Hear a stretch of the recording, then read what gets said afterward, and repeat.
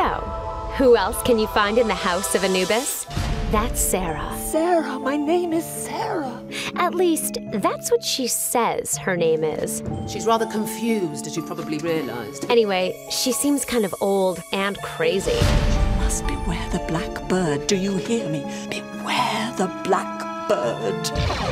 But Nina thinks she knows something about this house. There's danger in that house. Evil. It's a dark house. Like some kind of secret or something. Quick, take this. It will keep you safe. It's weird, but I think Nina might be right. Like, Sarah's connected to this house and everyone in it. I mean, she and Nina definitely have a connection. Sarah? But what is she so afraid of? Or maybe I should say, who is she so afraid of? Fight him. He means to do it, child.